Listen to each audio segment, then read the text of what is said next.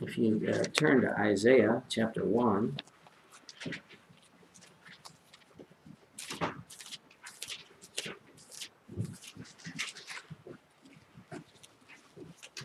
I've been just kind of meditating on different scriptures, and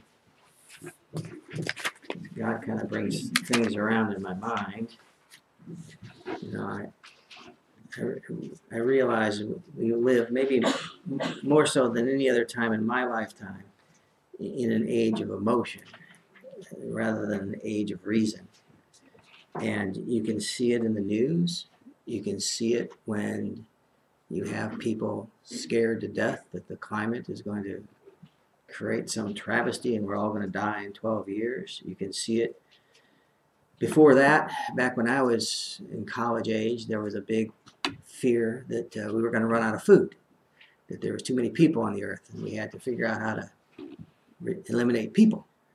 And there were books on that and awards given to the people who wrote about it. Before that, there was the generation before me lived in mortal fear of nuclear war. That in the grade schools they did drills and they would duck and cover underneath their chairs, and they were always concerned that a nuclear bomb was going to come.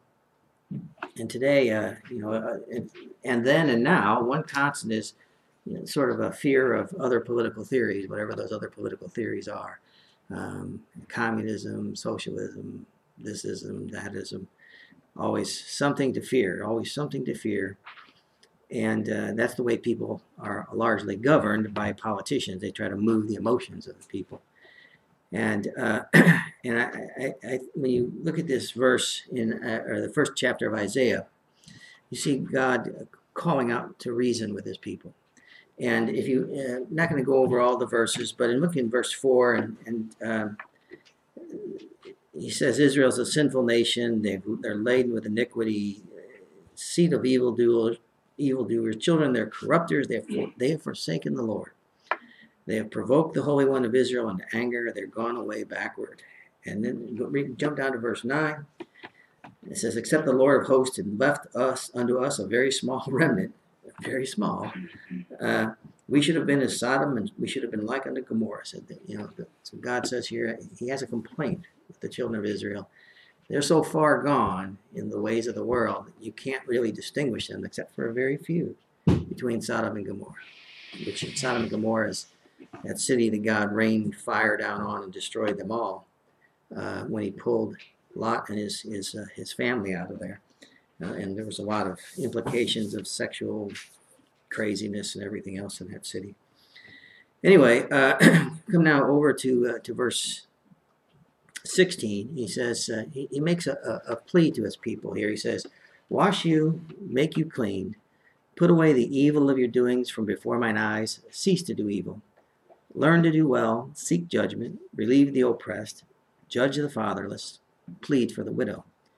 Come now, and let us reason together, saith the Lord. Though your sins be as scarlet, they shall be white as snow. Though they be red like crimson, they shall be as wool. If you be willing and obedient, you shall eat the good of the land. But if you refuse and rebel, you shall be devoured with the sword, for the mouth of the Lord has spoken it. How is the faithful city become an harlot? It was full of judgment. Righteousness lodged in it. But now, murderers. That word reason there is a Hebrew word, yakich, which means to argue in the classical sense, to have a discussion, to have to debate the right course. And it's interesting what the reasoning is about. He's saying the reasoning is that your sins are as scarlet. And I was thinking about, this is something that even the youngest kid can understand. If you think about human nature and what goes through our mind, and what makes our sins as scarlet, it's everything that opposes God in our mind and in our being. So you think about our anger, our jealousy, our rebellion, our greed. The youngest of the young can understand that. I understood that at a very young age. I'd be angry about this, mad about that, jealous over this. Even the youngest understand that. Later on in life, you get into all sorts of sexual things as well, and it's just Man is in the imagination of his mind, it says in another scripture, is it's altogether opposed to God. It's altogether evil, and the things that he thinks that are that which dishonors God. I just like the verse that Pastor Chuck just read. That which is wanting cannot be numbered. It's, you can't go. You could go on and on and on about how scarlet are the sins of people, of each and every man, each and every woman, each and every child. But he says, let us reason together, that's the condition. He says, that's the way it is. Ye shall be white as snow. Shall be white as snow, though they be red like crimson, they shall be as wool. That's something good to reason about. That's something to sit and think about. What an amazing thing he's talking about here. That all that we are, all that we will ever be as humans, as descendants of Adam, our great-great-great-grandfather Adam, it can all be washed away. And you might note it too, when it says, learn to do well, seek judgment, relieve the oppressed and everything, he's saying, return to the gospel. Return to the gospel of your salvation, is what he's saying in essence. And cease from your own ways. Cease from your own ways. And you can read the whole chapter. I won't go into that chapter, but you see that they'd gotten all into religion and all kinds of madness, and God couldn't stand what they were up to. So religious. So God calls out to his people, let's reason together about this situation. And in our day and age, people have a hard time reasoning because they're in this age of fear and emotion. And now we have the internet coming along, and which basically puts emotion on steroids. It pumps them up. It accentuates. It highlights them. People hide behind this cyber wall, and they get to scream and yell at others. And they just vent on it, so much so that they really almost lose control of themselves. They can't even reason anymore. Unless you're on their side or saying what they want to hear. They can only scream.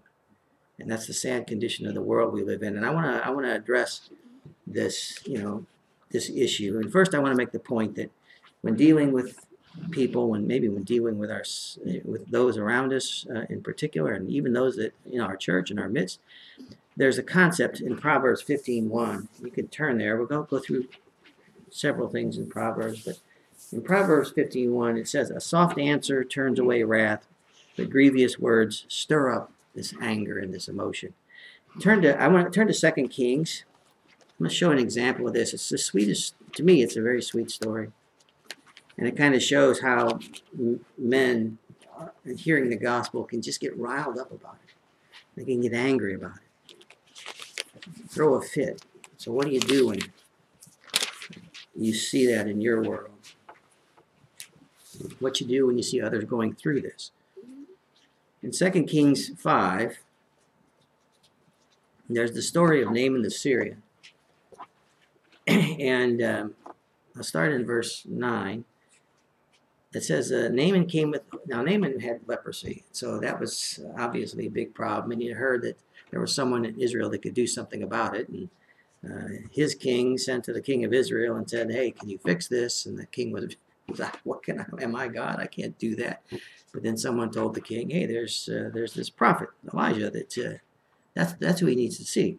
So Naaman takes off to see Elijah. And by the way, I didn't cut this part of the verse out, but he took tons of gold and clothes, and he was there just ready to pay for anything. Money was no object. He was wanting this leprosy gone. So in 2 Kings 5 and verse 9, we pick it up. Naaman came with his horses and with his chariot and stood at the door of the house of Elisha. And Elisha sent a messenger unto him, saying, go and wash in Jordan 7 times, and thy flesh shall come again to thee, and thou shalt be clean. But Naaman was wroth, and went away and said, behold, I thought, he will surely come out to me and stand and call on the name of the Lord his God, and strike his hand over the place and recover the leper. He's looking for an emotional experience. He's looking for something outside of the Word of God. He wants to be pumped up. He wants magic. Just like when, we'll get to this in a second, just like Herod, when he saw Jesus, he was like, I want to see a trick and turn water into wine, do something. I've heard about it. No interest in the truth, just I want to see the magic. So Naaman says he thought he'd strike his hand over the place and recover from the leprosy. And he goes, are not Arbana and Parphar, rivers of Damascus, better than all the waters of Israel? I assume by that he means they're cleaner, fresher, what have you. Maybe into certain areas and nice. Better if he's got just clean in the water. May I not wash in them and be clean? So he turned away and went away in a rage. And here's the beautiful part. And this is the soft answer that can help a soul that's in turmoil and emotion. And a servant came near and spake unto him and said, My father, if the prophet had bid thee to do some great thing, wouldst thou not have done it? How much rather when he saith to thee, Wash and be clean? What beautiful advice. Just hear the message and obey. And so by the grace of God, Naaman hears it. He hears that soft answer. Then he went down, he dipped himself 7 times in Jordan, according to the saying of the man of God, and his flesh came again like unto the flesh of a little child, and he was clean. And he returned to the man of God, he and all his company, and came and stood before him, and he said, Behold, now I know that there's no God in all the earth but in Israel. Now therefore I pray thee, take a blessing of thy servant. But he, that's Elisha, said, As the Lord liveth, before whom I stand, I will receive none. This isn't about money. It's not about what you're buying. I don't think Naaman was meaning that or meaning it in a bad way, but he urged him to take it, but he refused, and we can go on from there in the story. But the point is how sometimes a soft answer in our emotion-driven era, it's a simple story. Let's reason together. What saith the Lord? What saith the Lord?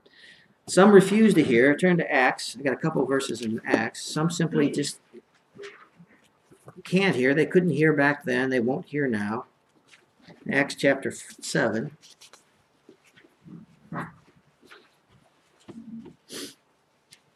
You've run into people like this, I assume. Maybe some of you have. I know I have.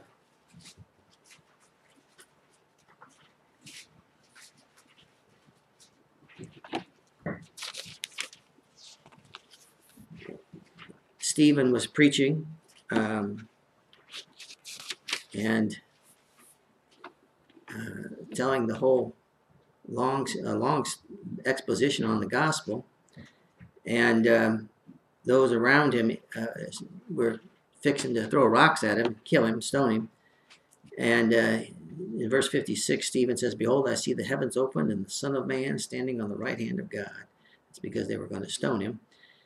And then they cried out with a loud voice and stopped their ears and ran upon him with one accord. Sometimes people just stop their ears. They refuse to hear. They absolutely refuse to hear. Turn to Acts 22:22. See the same thing.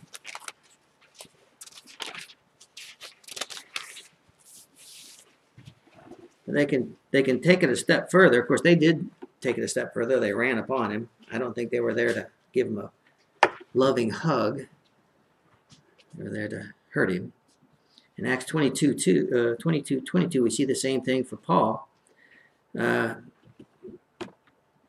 And they gave him audience unto this word, and then lifted up their voices after Paul was preaching and said, Away with such a fellow from the earth, for it's not fit that he should live.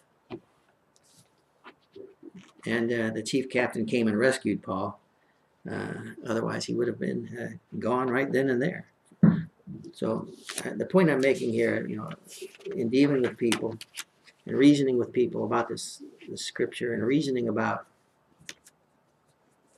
sins that are red as crimson. A soft answer, it works with some. Some simply refuse to hear. Turn to Proverbs. They refuse to hear.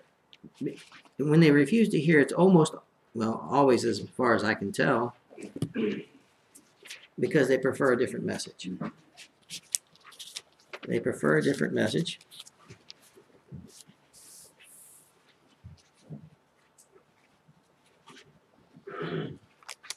In Proverbs 14 and verse 7, you're counseled by the Lord to go from the presence of a foolish man. That means get away. Just move out, move aside. Let them have their room. Go from the presence of a foolish man.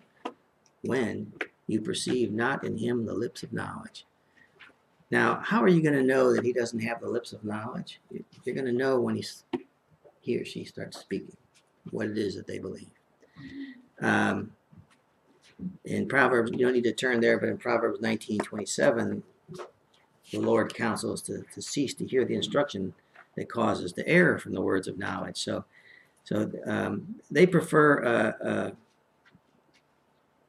a different message, and when you perceive that to be the case, that what comes out of their mouth is, I prefer my God over here, just go.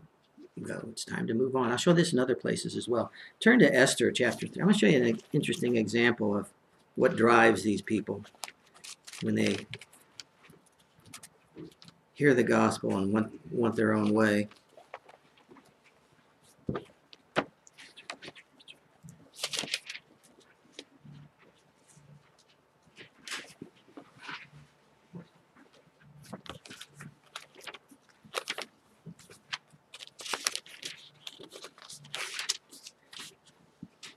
To give you a little background, the story of Esther, who became queen to Ahasuerus, and Ahasuerus had a second in command named Haman. And Haman, for those of you who may not recall, but Haman was the early version of Hitler. He hated the Jews, and he wanted to have them all put to death. And the beginning of that root of hatred is in Esther 3 in verse 5, where it says, when Haman saw that Mordecai, which was the uncle of Esther, didn't bow to him, bowed not, nor did him reverence, then was Haman full of wrath, and he thought scorn to lay hands on Mordecai alone, for they had showed him the people of Mordecai. Wherefore Haman sought to destroy all the Jews that were throughout the whole kingdom of Ahasuerus, even the people of Mordecai. Now, the point here, where it says he thought scorn to lay hands on Mordecai, that word for scorn is a Hebrew word that means extreme contempt, a disdain which springs from a person's opinion of the meanness of the object, or a consciousness or belief of his own superiority or worth. Here was Mordecai, faithful to the gospel, faithful to the king, and Haman wouldn't have it, couldn't stand it, that he wasn't bowing to him, bowing to his way, bowing to his thinking, bowing to his idea of a gospel, and he was scornful. So the point I'm making here, the point 4 is there are people, some who just stop their ears, others who make it very specific. Their preference is for their God, and they show scorn towards those who believe the gospel because they prefer their own opinion. They strongly prefer their own opinion, and it angers them and brings out their wrath, and that's the way it is. You can see that throughout the whole New Testament. It's not a new story there. The point 5 is they ever object. Their one of their key complaints is that God isn't fair. Turn to Ezekiel. You see this in a couple different places. They demand that God bow to their idea of fairness, and they accuse God of being unfair. When they hear the gospel, they cannot stand that they don't get their way, that God doesn't bow to them. Just like Mordecai didn't bow to Haman, they hated that the gospel, those who preach the gospel won't bow to their thinking, and that God won't bow to them. In Ezekiel 33, and that whole chapter is really about God dealing with rebellion amongst Israel, and God speaking to Ezekiel about how to warn the people, and so on and so forth. But in verse 17, he says, this is the complaint that the people were making to the preacher. Yet the children of thy people say, the way of the Lord is not equal.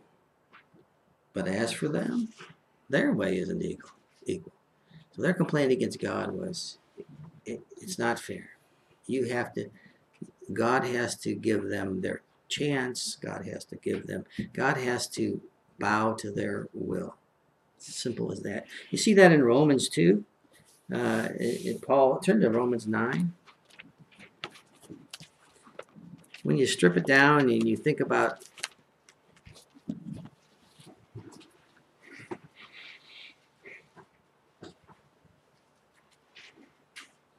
those that walk away, at the end of the day, they'll not have this man to reign over them. It's as simple as that. That's the way it was put in the New Testament. They'll not have this man to reign over them. In Romans 9 and verse 19, Paul says, you'll say unto me, why does God yet find fault? Because he loved Esau and hated Jacob. And why does he find fault? For who has resisted his will? Basically saying, if God puts everything in motion, then he's at fault. If God is ruler and king and sovereign potentate, then how is it that he can complain about anything? And the God's response to that is, nay, but, O man, who are you to reply against God? Shall the thing formed say to him that formed it, why have you made me thus? It's just simply one of those things where God says, that is not an adequate argument against his sovereign power, will, and authority. It's in his hand to do as he will, and yet men that rebel and walk away are 100% guilty. 100% guilty. I'm going off the top of my head here, but in Acts, when Peter was preaching in the very first sermon, he said, God, by determined foreknowledge, had Christ go to the cross and offer himself up for his people. But you by wicked hands have slain and crucified him. So even though it was God that determined that Christ must die on the behalf of his people, it did not absolve those people of guilt. It did not. The same thing still today. Turn to Matthew chapter 7. So how to handle the scornful, how to handle those that insist on their foolishness.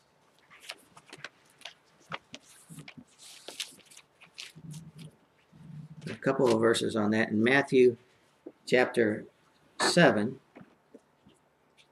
and verse 6, Jesus' counsel was this: give not that which is holy unto the dogs, neither cast ye pearls before swine, lest they trample them under their feet, and turn again and rend you. Those that hate the gospel, when you hear not the lips of knowledge, and they start promoting their instruction that causes you to err from the words of knowledge, and they start saying, this is, I've got a better way and so forth. The advice of Christ is, move away, because they're going to try to destroy you next. Don't get it, like I said, go from the presence of the foolish man. Here he says, don't give that which is holy unto dogs. Turn to Matthew chapter 10. It says it pretty much again. There's a warning to us on how far to go with people. It's right, it's good that we share the gospel with every person. Certainly all those that ask, to give them a reason of the hope that's in us. That's right and perfect and good. How they respond, you should watch.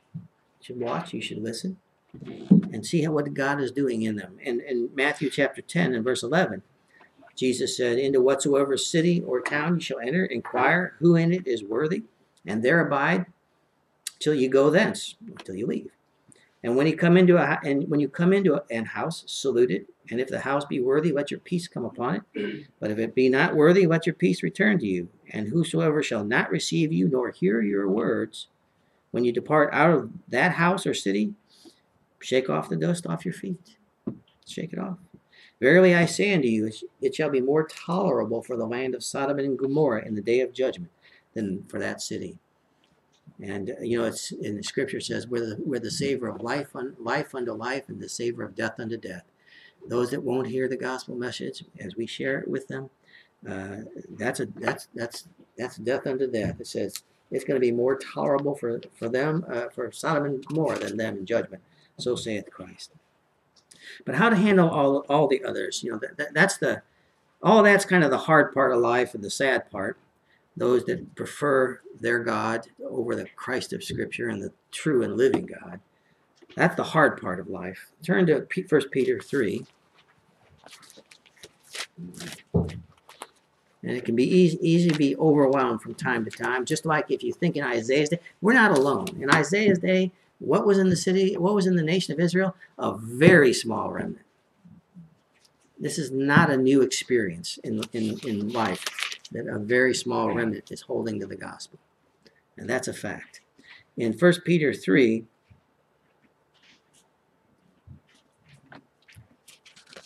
and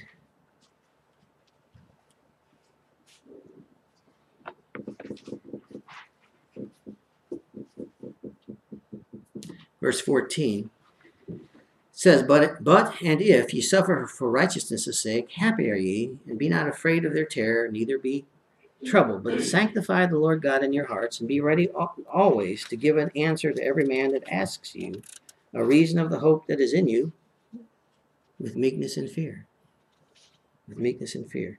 So how to handle all others? Well, be ready to give an answer with meekness and fear, the reason of the hope. That's a good thing.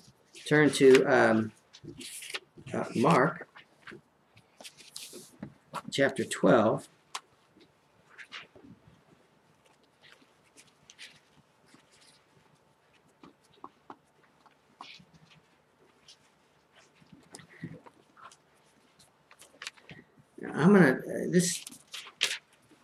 To me, this is a sweet story. It's not a complete story, but Jesus is dealing with the Pharisees, and the Pharisees are trying to trip him up, as they usually do. And one of them asks in verse 28, which is the first commandment of all, trying to paint Jesus into a corner that'll somehow they could take advantage of it. And Jesus says, the first of all the commandments is, Hear, O Israel, the Lord our God is one Lord. And thou shalt love the Lord thy God with all thy heart, with all thy soul, with all thy mind, with all thy strength. This is the first commandment. And the second is like, namely this, thou shalt love thy neighbor as thyself. There is none other commandment greater than these. And the scribe said unto him, Well, master, thou hast said the truth, for there is one God, and there's none other but he. And to love him with all the heart, and with all the understanding, with all the soul, and all the strength, and to love his neighbor as himself is more than all whole burnt offerings and sacrifices.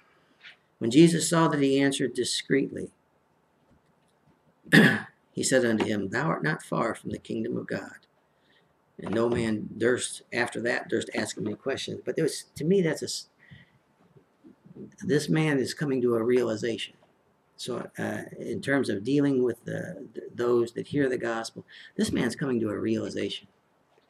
And he's not there yet. He doesn't fully understand, but Jesus encourages him. Says, You're not far from the kingdom of God. Is he there now? No. He's in the midst of a pack of rebels. But he realized all of a sudden a light's going off in this man's mind. That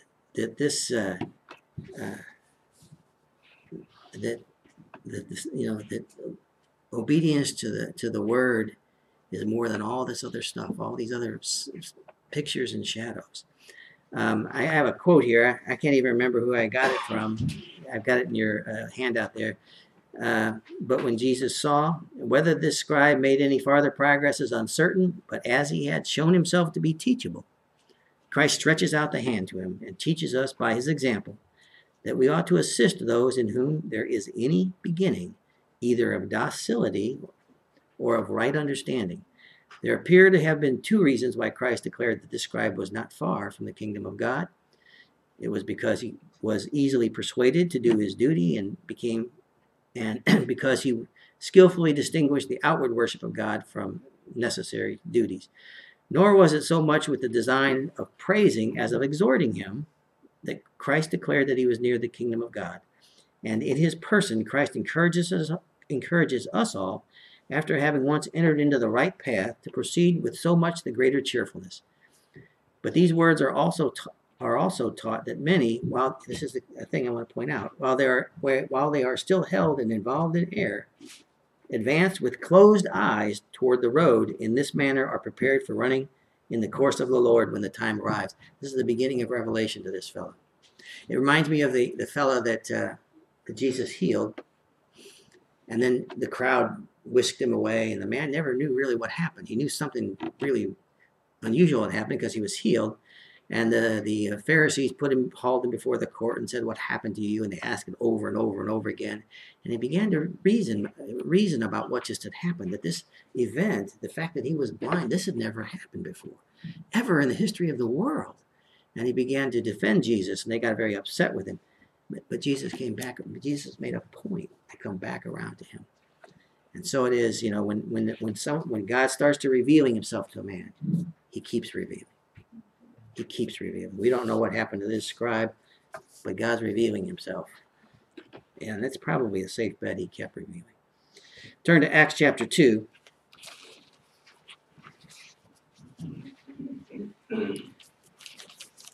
Happily, there are other responses. Even amongst a very small remnant. In Acts chapter 2 and verse 41, it says, "Then this is a different response. They that gladly received his word."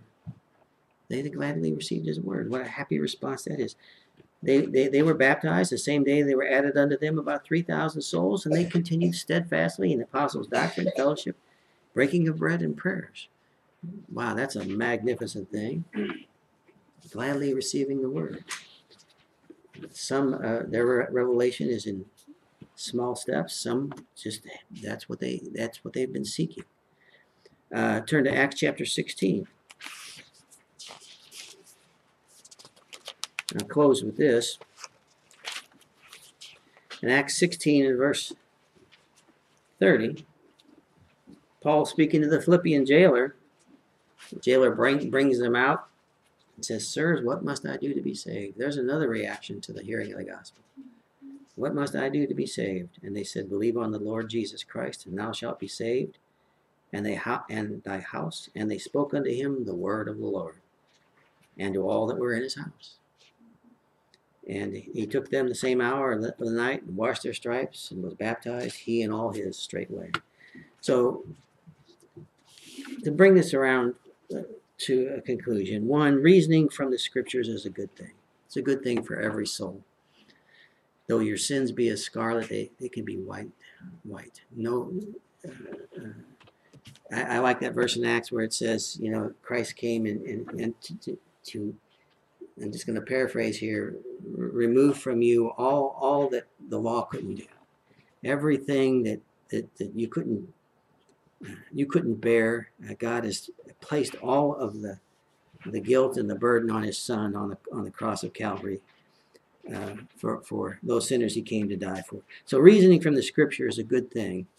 And second, that soft answers can help us deal with the people around us who are going, who first hear this, and by nature they may strike out or in wrath and so forth. But when they continue to refuse to hear and they start to promote their own way over God's, you could see them hardening and turning and going their direction. And they object to an unfair God. They prefer their message. They scorn those that believe. There's direction there for the believer, and that direction is wipe the dust off your feet, go. Yes, it's like, okay, I've had my fill.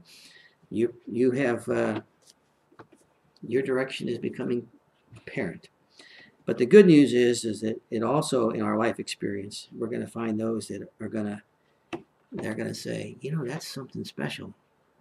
That's meaningful. There are going to be those that are going to gladly hear the word and say, That's it. That's my hope. That's my hope that when he died for me. And they're going to follow. They're going to follow in baptism, and they're going to continue on in fellowship and breaking of bread and prayers, and they're going to continue on all their days. So I say, listen carefully to those around you. Listen carefully when they respond to the word, because that word is it's our hope. It's their hope.